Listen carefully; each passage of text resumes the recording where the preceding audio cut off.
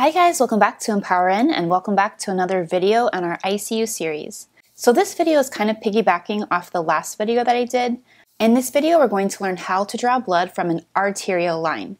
If you have not seen it already, please click the link below where you can see my video on how to set up for and monitor an arterial line. Now, as I mentioned in my last video, my preferred way to draw blood is with a VAMP.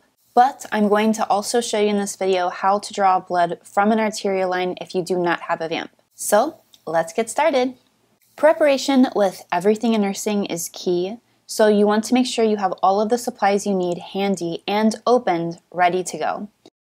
This first method, we're going to learn how to draw blood from an arterial line without a VAMP. So what you're going to need is alcohol swabs, syringes. I usually use 10 cc syringes, but you can use smaller syringes like 5 cc or 3 cc as well. And you need your lab tubes.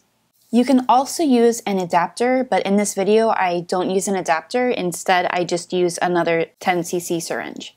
So the first thing you're going to do is you're going to clean the area where you're going to draw the blood. The easiest place to draw the blood is going to be using the stopcock that is the closest to the patient. I'm going to clean it really good. And then you're going to take a 10 cc syringe and then move the stopcock away from the patient. Then go ahead and draw it back, and you should easily get blood. You need to draw up a good amount of blood because you want your specimen to be accurate. Keep in mind the first 3 to 5 milliliters is just saline. Next, we're going to turn the stopcock back to the middle, and we're going to remove our waste sample. Now you're going to use another syringe, or you could use the sample adapter, but I'm just using another syringe. And you're going to move the stopcock again away from the patient, and you're going to draw up your specimen.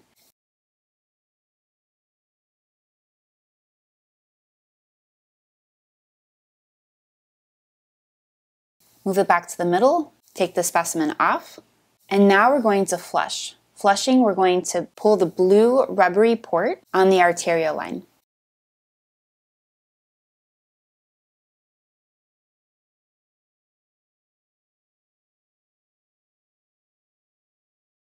Now, do you see how there's a little bit of blood left there? You don't want to leave that because that can clot. So we're going to move the stopcock towards the patient, and we're going to give that blue little lever a very small flush.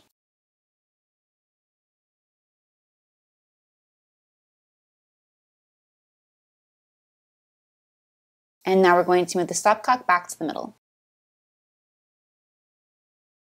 And we're going to put a clean cover.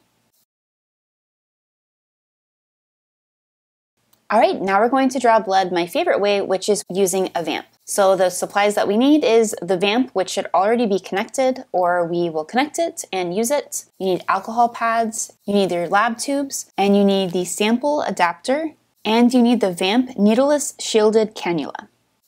So for this, we're going to pull on the VAMP and draw up saline and blood into the collection chamber, so that at the port where we're going to be collecting the specimen, there will only be fresh blood. Then you want to turn the stopcock that's next to the VAMP so that it closes off access to the collection chamber. This is what I love about the VAMP. There's no waste. You're going to deliver all the blood back to the patient.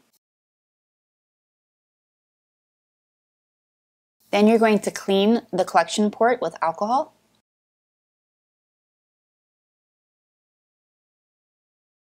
Next, you're going to take your sample adapter and connect it to the VAMP needleless shielded cannula.